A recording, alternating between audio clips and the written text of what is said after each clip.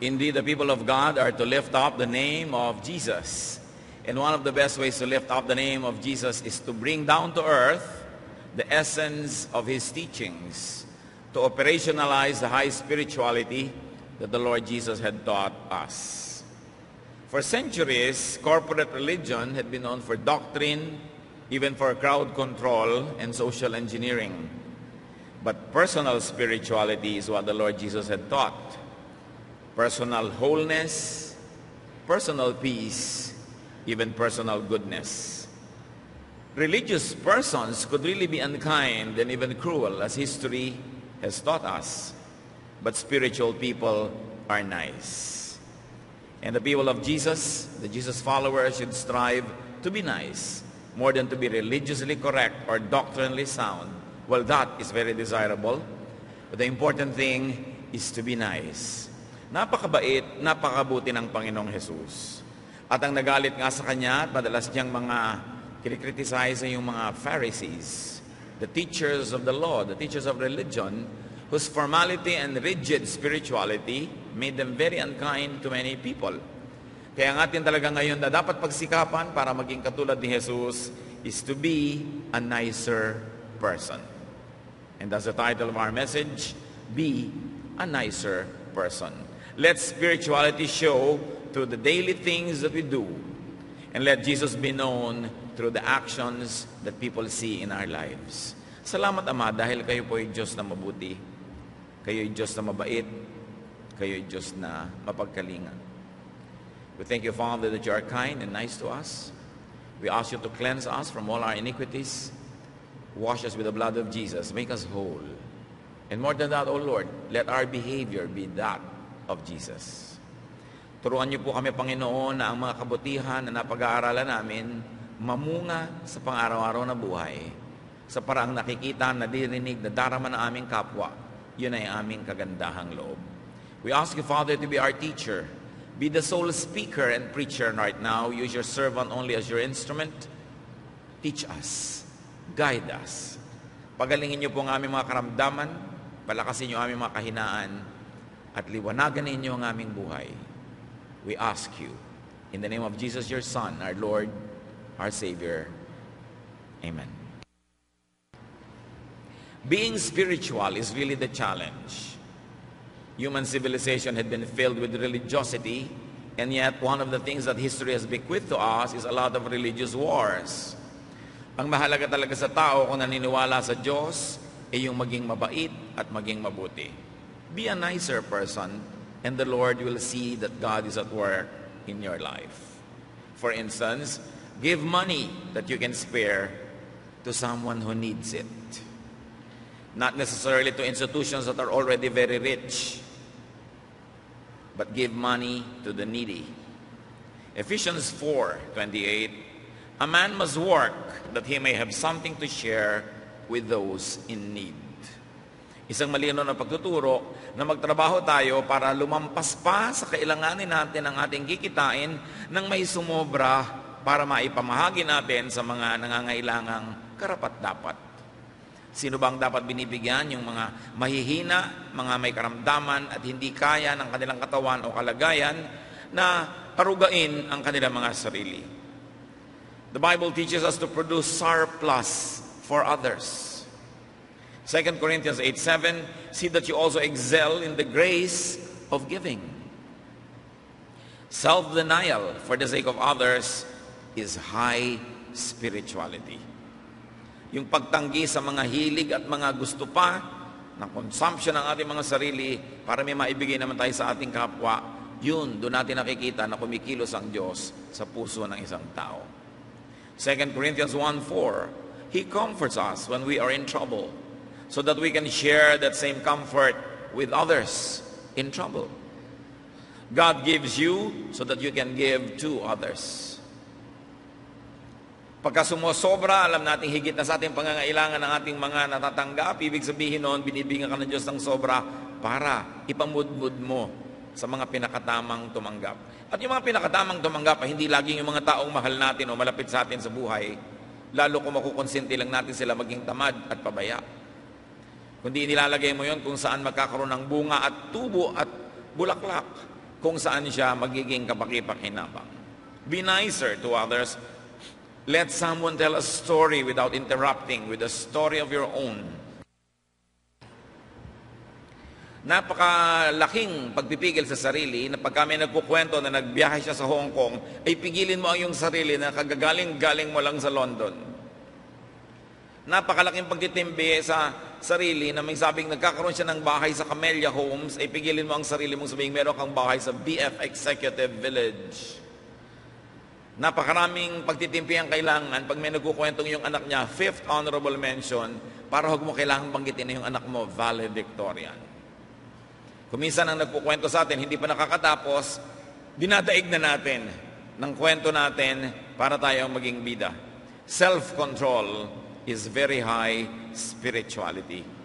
Especially when it is controlling your tongue to outdo somebody already telling his story or her story. Job 33:30, pay attention and don't interrupt. Being heard alone could bring healing to many people. And when we lend them our ears, we help them heal. But when we outdo their story with a better and a more fantastic one of our own, we can add to their burdens and sorrow. Pagka lagi nating dinadaig ang kapong nagkukwento, sa halip na siya makaginawa, baka humira palalo ang loob. Kumisan yung makapagsalita lang ang kapwa, makapagpahayag, makapaglabas ng niloloob, lalo ng sama ng loob, malaki ng ginhawa. Tapos kung puputulin mo yung kwento niya at ikaw magpapatuloy at kwento mo na ang pagpapansin ninyong dalawa, kawawa naman siya. Baka nga kaya nagkukwento, nangangailangan ng tulong. Every storytelling is a cry for help. That's why it's good to listen to people. Resist the temptation to upstage others. Listen without giving an advice or opinion unless asked. Gaano karami sa atin mga kapatid ang pagka may nagsasalita, nagbibigay tayo agad ng judgment, ng ating opinion, ng ating payo, hindi naman hinihingi. This is the vice of many religious people, always imposing their advice, their opinion on others without being asked. James 1:19, everyone should be quick to listen, slow to speak. Self-restraint is high spirituality. Ang pagpipigil ng kumakating bibig, gustong laging magpayo, gustong laging mag-display ng karunungan, ang pagpipigil niyan ay napakataas na uri ng pananalig. Job 2:11-13, when Job's 3 friends heard about all the troubles that had come upon him, they sat on the ground with him for 7 days and 7 nights. No one said a word to him because they saw how great his suffering was. Alam niyo yung pagtitimpi na magsalita, napakalaking paggalang sa kapwa. Lalo ko ang iniisip mo ng kapwa mo'y nagkamali, ang kapwa mo'y merong ginawang labag sa iyong payo, labag sa isang katuroang ibinigay mo, napakadali magsabing, I told you so. Sasabihin mo agad, di ba? Sabi ko talaga sa iyo.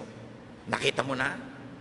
Napakadali na palabasin sa ating bibigang paninisi pagka dumarating ang isang taong nakabagsak ang kanyang mga balikat, nakayuko ang kanyang noo at nanlalambot sa kanyang mga sariling kamalian.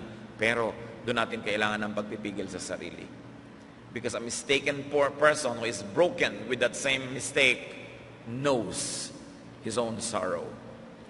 He knows that he is the manufacturer of his problems, and in such moments of difficulty, that is not a good time for us to dispense advice or to dispense our wisdom and impose it on people.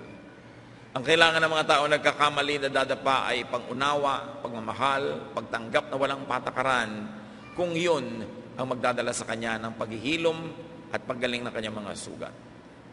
Kaya kung minsan napakahirap na naliligid ka ng mga relihiyosong tao, laging may payo, laging may paninisi, laging may panghuhusga. Maging ang Panginoong Yesus, pinapakita sa atin ang pinakamagandang halimbawa ng pagtanggap sa mga taong nagkakamali na hindi sila kailangang laging pagalitan.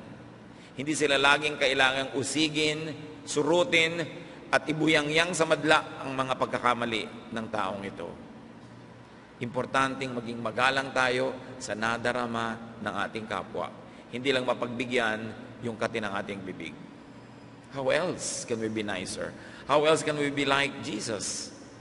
How else can we be like the great men and women of faith through all the ages? Let someone teach you.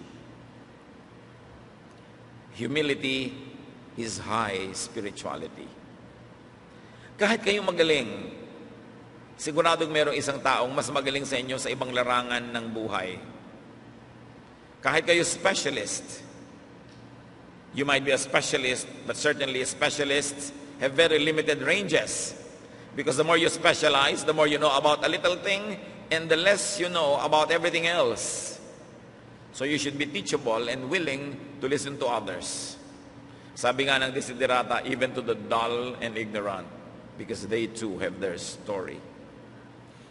So dapat lagi tayong willing makinig. Professor ka, ang galing-galing mo sa mga academic things, pwede ka naman paturo sa isang mekaniko kung paano nagpapalit ng gulong. Teach. People teach. And when we allow people to teach, they blossom. We allow them to operate in their areas of strength. Therefore, they find more meaning in their existence. They find more belongingness in society. That's why when you allow people to teach you, you actually lift them up. And probably that's what they need, so as not to commit suicide tonight. Yung merong magbigay sa kanila ng kaunting halaga. And this is where too much congregationalism closes minds and ears. Because we don't want to listen to anything that is not in perfect harmony with what we already have embraced. And we're willing, even eager, to persecute people who have other sets of beliefs. Kaya napakahirap talagang kasama yung sobrang mga relihiyoso sa buhay. Ewan ko kung pinapangarap nyo na makasama sa buhay yung sobrang relihiyoso. Na puro na lamang pagtutuwid ng kapwa ang inaatupag at hindi na niya iniintindi kung nasasaktan ka o kailangan mo muna magpagaling ng iyong sugat. Ang nakikinig kahit marunong na ay lalong dumurunong pa. Pero yung walang alam na hindi nakikinig, nananatiling mangmang. Proverbs 4:1, "My child, listen closely to my teachings and learn common sense." So honor someone by being his or her pupil. The more distinguished you are, or the more distinguished you think you are, be someone else's student. So that that person might probably claim that he has taught you this or that, and that will give him an additional self-worth. Siyempre, bahala ka na mag-filter. Hindi ka naman basta makikinig na lang sa lahat ay tinuturo sa'yo. Pero ang mahalaga, willing ka man lang makinig. Kahit ka magulang, may matututunan ka sa anak. Tama na yung hindi na nakikinig ang magulang kahit kailan dahil lang magulang siya. Dapat ang magulang nga, lalong willing. Lalo't tinustusan mo ang iyong anak na mag-aral nito at gano'n, edi dapat nakinabang ka, makikinig ka sa natutunan niya, hindi yung babaliwalain mo dahil magulang ka. Nagkakaroon tuloy ng generation gap. Hindi ko mo ikaw ay napakahusay na, ayaw mo nang makinig kahit kanino man lang. Room for improvement is the biggest room in the world. Learning never ends. And everybody has some lesson to teach us. Especially, of course, our elders, our parents. You know what you learn in school? You learn information. You learn pieces and bits of information. But people who are very informed are not necessarily wise. Wisdom comes with time, with perspective, with age. That's why young people who are overloaded with lots of information must balance that with the wisdom of the ages or the aged. Proverbs 6:20, obey the teachings of your parents. And this is one of the greatest challenges to the youth of today. They think they know everything. Everything is within their fingertips. One click and you get to know an information. But how you process that information and make it work for you and for everyone else is a great challenge. Our knowledge must be tempered with wisdom, with experience and kindness. That's why it's important to listen to others. And when you listen to your parents, you honor them. Proverbs 5:12-14, I hated advice and correction. I paid no attention to my teachers. And now, I am disgraced in front of everyone. Gaano karami ang nagpapatotoo sa atin na napahamak, napariwara, nasira ang buhay dahil hindi nakinig sa magulang. Mahalagang makinig. You would be nice to the teacher and to all others if you allowed them to teach you. You can always filter what you hear, but you could always be courteous to at least listen. Give your full attention to the person in front of you. Napakadali na ngayon maging impersonal dahil sa media, dahil sa internet, dahil sa napakaraming paraan ng technology. Pero pag may kaharap kayo, ibigay nyo yung buong-buo nyong atensyon. May kausap kayo. Kahit maraming tao, for one single moment in time, look into another person's eye and listen intently and really hear what the person is saying. That is basic humanity. And that is deep spirituality. Yung damihin mo ang tibok ng puso ng iyong kapwa, pumintig ang iyong puso kasabay ng pagpintig ng puso niya kahit sandali lang. Dahil yun ay lagi niyang mararamdaman at hindi natin alam yun lang pala ang kailangan niya para maitawid siya sa isang hirap, sa isang pait, sa isang sakit sa buhay. Romans 13:7, give everyone what you owe him. If you owe respect, then respect. If honor, then honor. Giving honor and attention to others is godliness of the highest order. Why? Because every person is God's creation. Every person could reflect a facet of God. And every person could have a need that you could fill. You were created for a purpose. Hindi tayo nilikha para lang sa sarili. Hindi tayo nabubuhay lang para sa sarili. Hindi lang tayo nabubuhay para sa sarili nating kalendaryo, sa sarili nating schedule, sa sarili nating agenda o mga mithiin sa buhay. Do not count people as disturbances to your schedule when they have a need. You could have been gifted and empowered by God for such a time as this when you could help someone. Do not miss the chance to greet someone, to say hello, to share in someone's sorrow or joy, because that chance might not come again. So habang tayo may mga schedule sa buhay, meron tayong mga gustong gawin, we must have a certain healthy level of tentativeness so that we could pay attention to people when they need it. Not that we may be possessed by regrets later if they suddenly went on a self-destruction. Well, we could have helped them in their moment of weakness. That is one great temptation of the modern age, to be a slave of your clock, of your schedule, and then to be unkind and impersonal. Nilikha tayo para maging mabuti sa kapwa. Accompany someone. It's a great ministry. Samahan nyo ang isang nalulungkot. Malay nyo, ang pagsama nyo lang nakapigil sa kanya na tumalon sa ilog. Samahan nyo ang isang nalilito. Maaari ang pagsama nyo ay nagligtas sa kanya sa pagsama sa isang lalong sisira sa kanya. Tapunan natin ang pansin ng sino mang nangangailangan ng pansin. Limusan ng panahon ng nangangailangan ng ating panahon. Dahil ang mga tao, may mga panahon ng kahinaan, panahon ng kalungkutan, na kapwa-tao lang. Specifically, certain persons ang pwedeng tumulong. Genesis 2:18, the Lord God said, it is not good for man to be alone. And it doesn't only mean the context of matrimony, but to be alone in your sorrow, to be alone in your difficulty, to be alone in your trials, and even to be alone in your victory and happiness could be miserable. Sabi nga ng isang sine, success could be nothing without someone to share it with.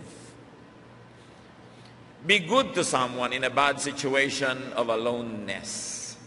Drop whatever you're doing, reschedule your life, and be a nurse, be a caregiver, be a willing ear, be a friend. Nakita niyo yung magbiyanan na si Ruth at Naomi? Nung namatay ang anak ni Naomi na asawa ni Ruth, uuwi na si Naomi sa kanyang sariling bayan at pinapauwi na rin niya yung manugang niyang si Ruth sa sariling bayan. Pero naawa sa kanyang manugang at ayaw siyang iwan dahil matanda na siya at siya manaybalo na rin. Ruth 1:16, Ruth answered to Naomi, "Please don't tell me to leave you and return home. I will go where you go. I will live where you live."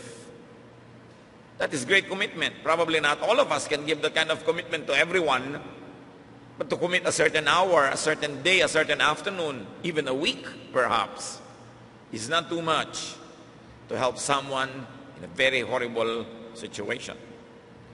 Giving of yourself, especially your company, is very evolved charity. Napakataas na uri ng kawang gawa ang maglimos ng pansin. Lalo't hindi hinihingi dahil nahihiya yung nangangailangan ng pansin. Huwag nating ipagsiksikan lang ang sarili sa taong gusto natin na makasama. Pwede rin tayong maglimos ng pansin sa taong siya naman ang nangangailangan ng ating companionship. Lalo't hindi naman tayo i-exploit. Hindi ka naman ginagawang romantic object, wala ka namang romantic interest sa kanya. Siyempre, ibang usapan na yun. Pero yung makakapagbigay ka ng pansin, charity yun.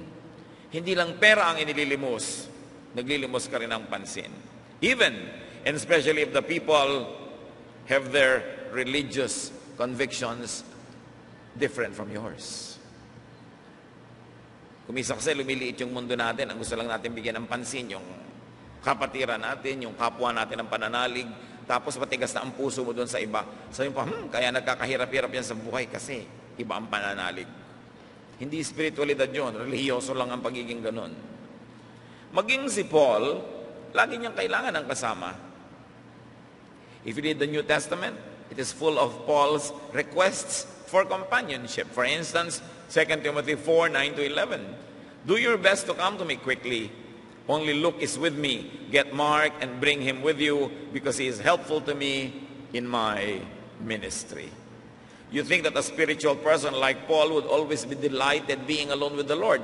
But we have a lot of verses expressing Paul's need for human company.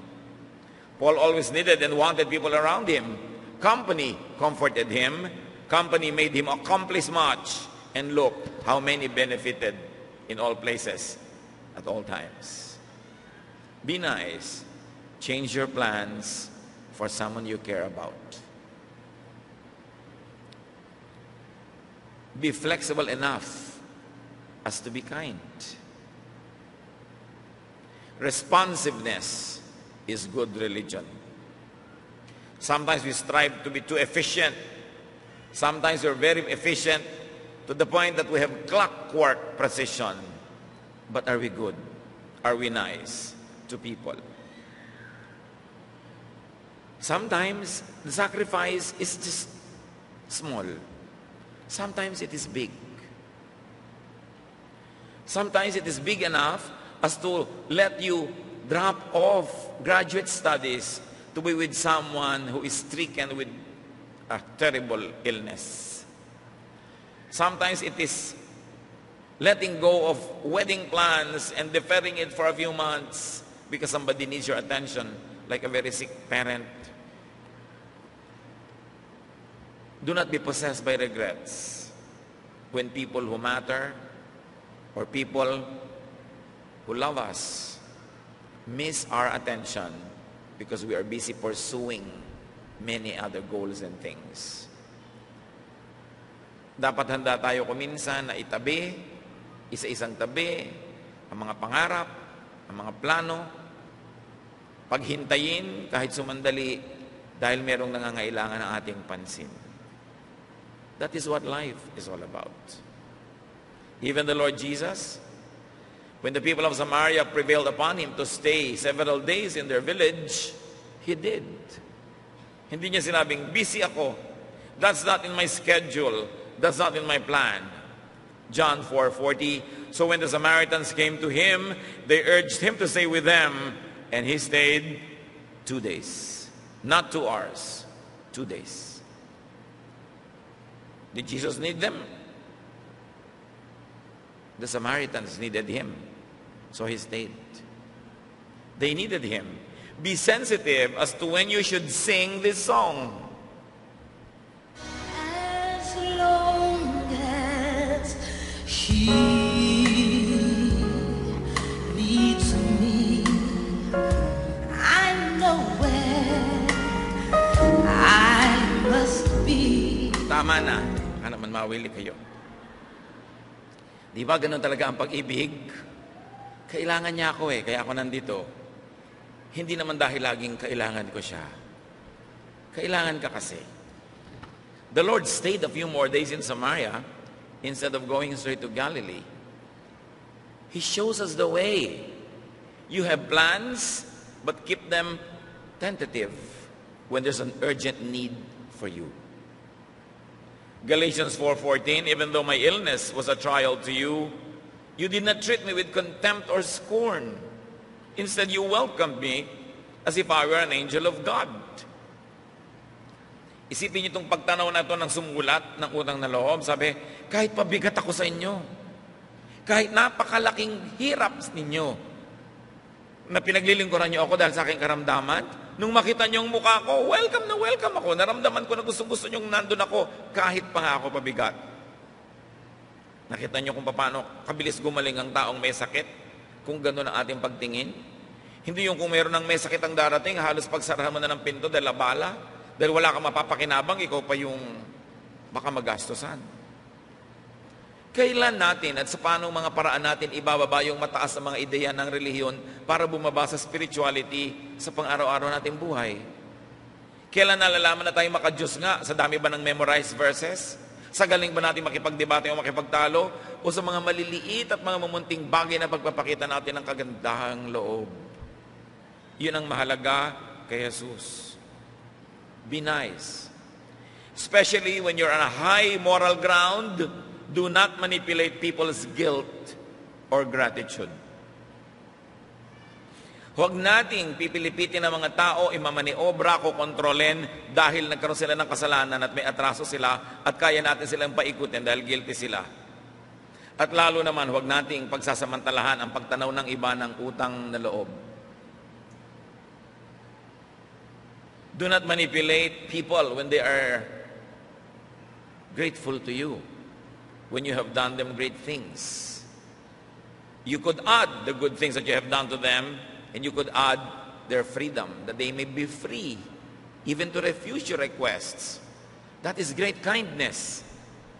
Do not let people be enslaved by you simply because you have done them good, or simply because they are guilty, and therefore they could be manipulated. This is the vice of most organized religion for centuries. Manipulating people because they feel guilty, making them pay a very high price for their sins while enriching the church. Manipulating mission fields so that they'll be grateful to the missionary forever to the point that they are colonized and they're abused. Parang salamat kinolonize nyo kami. Salamat sinakop nyo kami kasi nakakilala kami sa Diyos. Yes, salamat nakakilala kami sa Diyos pero dapat malaya kami sumamba at hindi kami maging alipin ng mga misyonero. Dapat mahalaga yon. It is so easy to take advantage of ignorance, of poverty, of spiritual darkness. But people that really want to reflect God's goodness will resist the temptation to play God, to receive homage, and to manipulate people. 1 Thessalonians 4:5, no one should wrong his brother or take advantage of him, especially in the name of God. Ang dami-daming pang-aabuso ng mga relihiyoso sa mga tao in the name of God. Kaya dapat ang tao yung mulat.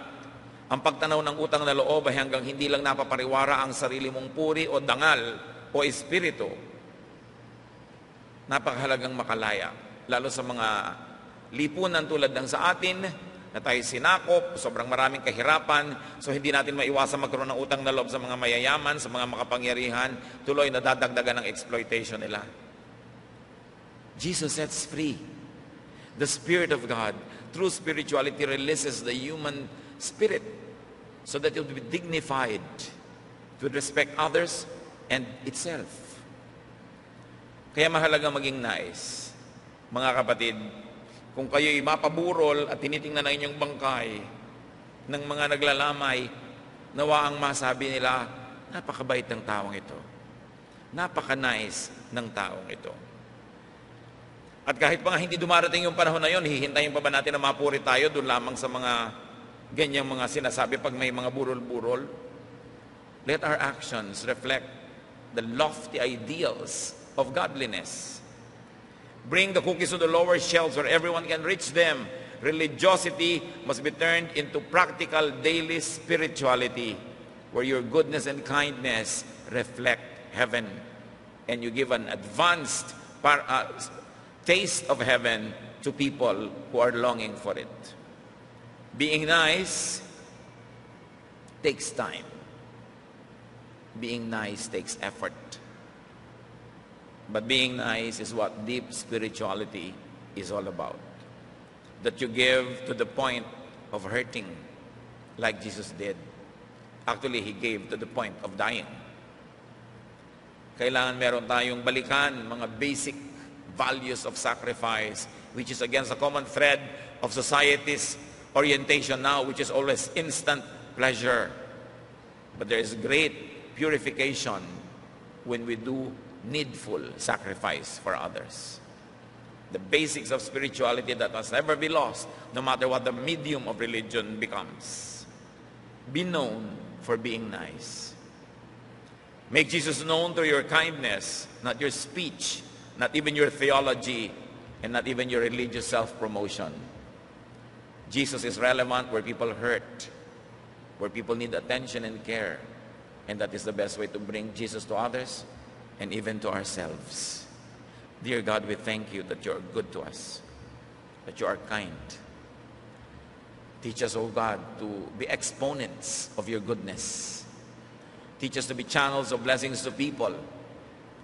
Teach us to bring the goodness of Jesus everywhere we go. Not only ideals and ideas, but actions. Actions that nurture, that nourish, that encourage. Actions that lift others up. Patawarin niyo po kami sa aming mga pagkukulang at mga pagkakamali. Ipaalala mo sa amin, Panginoon, ang mga pananagutan namin sa aming kapwa. At nawa makita mo na kami matapat na ang mga karunungang natututunan namin sa iyo, Panginoon, magbunga ng mabubuting gawa sa aming buhay. Let us reflect in some moments of silence and ask the Spirit of God to further guide us into practical applications of these noble ideals. Humingi tayo sa Panginoon ng kakayanan na lalo pang gawing totoo ang kanyang kabutihan sa ating buhay. Nawa sa ating pananahimik, ibunyag ng Espiritu ang ating mga kakulangan sa kapwa o ang ating mga pagmamalabis. At tayo maging handang matuto, maituwid, maluwalhati ang Diyos at maging mabuti tayo sa ating kapwa. Let's be alone with the Lord in silent reflection for a while.